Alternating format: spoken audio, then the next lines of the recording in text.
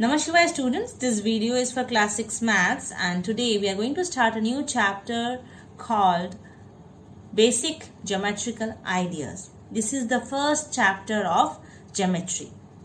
Before I start the chapter, let me tell you something about geometry.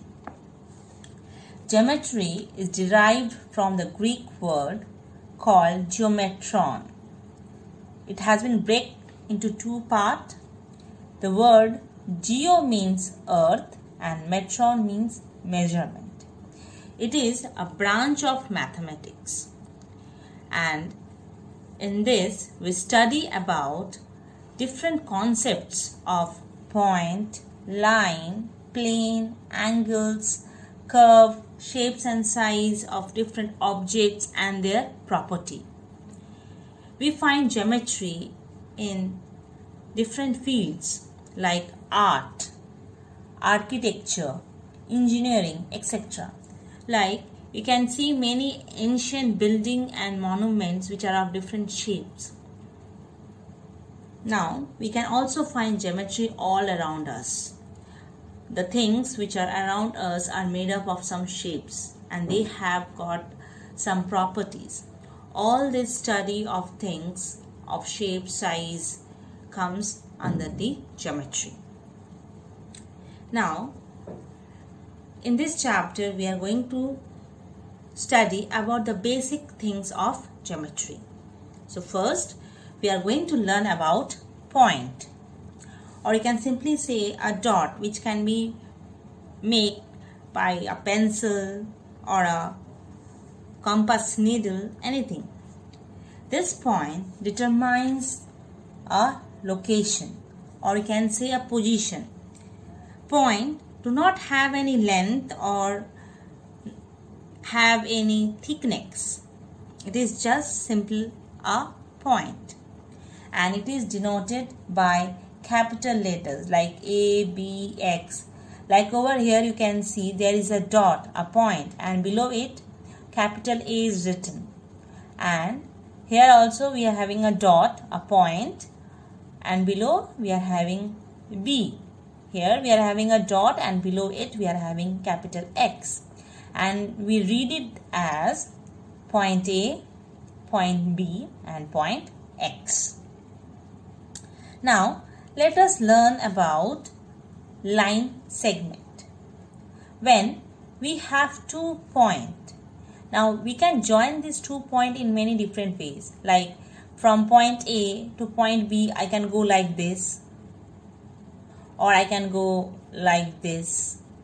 But if I go straight from point A to point B, that will be the shortest distance. And this shortest distance between 2 points over here, point A and B, is the line segment. So from it we can conclude that a line segment has 2 endpoints. Like over here, this line segment has got endpoint as point A and point B. And as it has got endpoint, so we can measure the length of this line by using a ruler. So it has got a definite length, or you can say a fixed length. And it is represented as AB, and on top of AB a line has been drawn. This line shows that AB is a line segment. We can also write this line segment as BA, and here also on the top of BA there is a line which shows that it is a line segment. So we can represent line segment from any ways. That is, we can write it as AB or we can write it as BA. Now let us see what is line.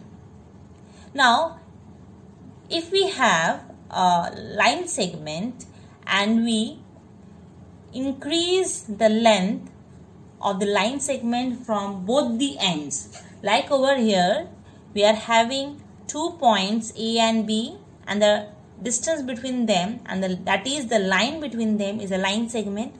And over here we have increased the line segment from both the ends, and this arrow shows that it can be increased endlessly.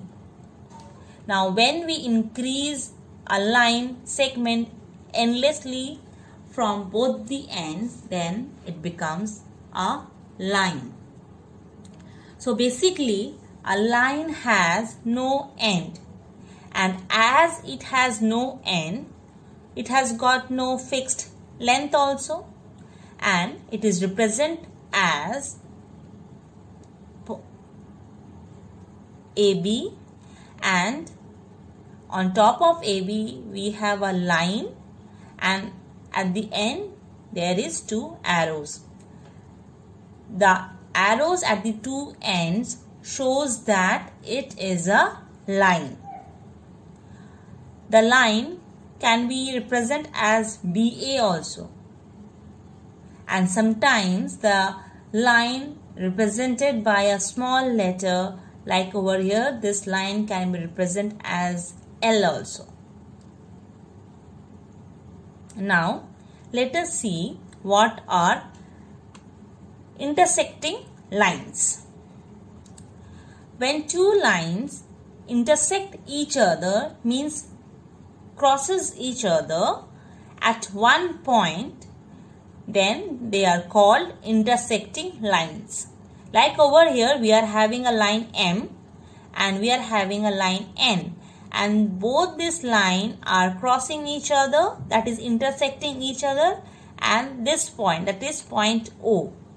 So these two lines are called intersecting lines, and the point O is the point of intersection. Now let us see what are parallel lines. Now if we have two lines which do not intersect each other, means they will not meet each other at any point, then they are called parallel lines. Like over here two lines has been drawn, here line P and line Q, and these two lines are not meeting each other, not crossing each other at any point. If you extend this line to any length, still also you will find that these two lines are not meeting each other. So these two lines will be parallel lines, and it is represented by P, then two straight lines. These two straight lines shows that they are parallel, and Q, it means P is parallel to Q. Now let us see what are rays. Now rays is a portion of line. Now suppose we are having a line OA. Now, and when we fixed one end point and we increase the line only in one direction, then we get a ray. Now over here you can see that O is the fixed point, and from O the line has been increasing towards the direction of point A. So as it is increasing only in one direction, it is a ray. So we can conclude that a ray has one end point and it can be extended indefinitely, means endlessly, in one direction, and it is represented as OA, and above OA we are having a straight line and one arrow at one end. Now before we have seen that line or line segment can be represented in both ways, like AB or BA, but here in rays OA is not equal to AO. Now why? Like OA, when we are talking of OA, O, that is the first point, is the end point, and A and the arrow above this OA shows that from O the ray has been increasing towards A, but it is not so at AO. If we are writing AO, it means A is a fixed point. But here A is not a fixed point. From A it is increasing in this direction. That's why OA is not equal to AO. Now, whatever we have studied so far, based on it, let us solve the first exercise, that is exercise 4.1. Now question number 1 says, use the figure to name, and here is the figure. Now when you will solve this exercise in your geometry copy, you will first draw this figure on the right side of your copy with the help of ruler and a pencil, and then you will write the answer. Like number A, it says you have to name 5 points, and we know that points are represented by capital letters. So here you can see in this figure all the capital letters. So the points are D, E, O, B, C.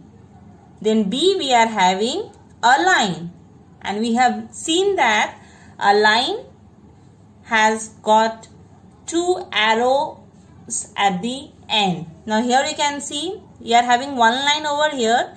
Here is a point, but here is an arrow. So we are not having 2 arrows in the end. But you see this line, we are having arrows at both the ends. So this is a line, and the points at the end are DB. So we can name it as line DB. Now for rays. Now rays, one side will be a point and other side will be an arrow end. So here you see, if I take the point O, then other end we have point B, and this is the arrow side. So the ray will be OB. I have named one ray.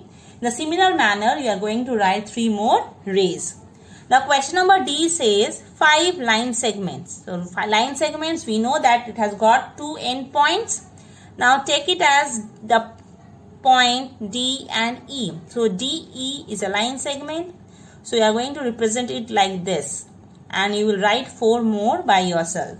Now question number 2, you are going to do it by yourself. In question number 2, it says that you have to name lines. Here is the figure and 4 points are given, that is A, B, C and D. With the help of these 4 points, you have to write the names of lines as much possible, and there is a hint. There are 12 ways you can write the line. Now let us see question number 3.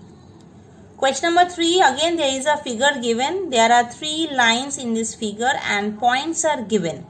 Now the question says use the figure to name. Now again here also in your copy you will draw this figure first with pencil and scale, and then you will answer the question. Now question number A says you have to name line containing point E. Now where is point E? So here you can see point T. Point T is on 2 lines. Either you can take this line, that is a line AE, or you can take the line EF. So any one you can write. Either you can write line AE or you can write EF. On both this line there is a point E. Now second, that is number B, we are having line passing through A. Now here we are having point A, and point A, this line is passing through point A, and this line can be named as AE. So you will write AE, and you have to give this symbol of line above the point AE. Now number C, line on which O lies. Now where is O? Here is O. Now O is on this line. So this is C and this is O. So O lies on the line CO, or you can write OC. Now number D, you have to write 2 pairs of intersecting lines. Now you can see here is one intersecting line, that is AE and CO. Another intersecting line you have to find it by yourself. Now question number 4. Question number 4 says how many lines can pass through one given point. Now suppose you are having 1 point, so how many lines you can draw? So we can draw endless line through 1 point. We can draw top to bottom, left to right, in any direction we can draw lines which passes through 1 point. So your answer will be infinite or endless. Number B, how many lines can pass through 2 given points? As you can see, if we are having 2 points, only 1 line can join them. So it will be 1. Now question number 5, draw a rough figure and label suitably in each of the following cases. Now question number 5, we are going to do it by yourself. But remember, when you are drawing the figure, you have to draw it very neatly and you have to use pencil, a sharp pencil and a scale. You don't have to draw with your hands. Now let us see question number 6. Question number 6 says, consider the following figure of a line MN. Say whether following statements are true or false in context of the given figure. Now here is a figure of a line and 5 points are there, Q, M, O, and P. Now few questions I am discussing, rest you are going to do it by yourself. Now let's see question number A. In A, it is Q, M, O, N, P are points on the line MN. So the line MN is from this end to this end, and on this line we have having the points Q, M, O, N, P. So this all points lies on the line MN. So it will be true. Now let us see question number D. In question number D, we are having O and N are endpoints of line segment OP. Now we are talking about line segment, the line segment OP. Now when line segment is OP, then the endpoint must be O and P, and here it's saying O and N, so it will be false. Now let's see question number F. F says M is point on ray OP. Now OP is this one from O to P and M is beyond O, so it will be false.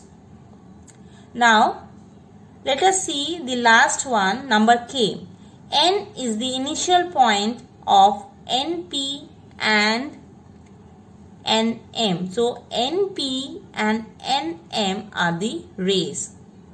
As we can see, NP, N is the end point, or you can see the starting point, fixed point, and NM also, N is the fixed point. You can call it as end point, or you can also call it as initial point. So one end is fixed. So N is over here is a fixed point of the ray. So it will be true.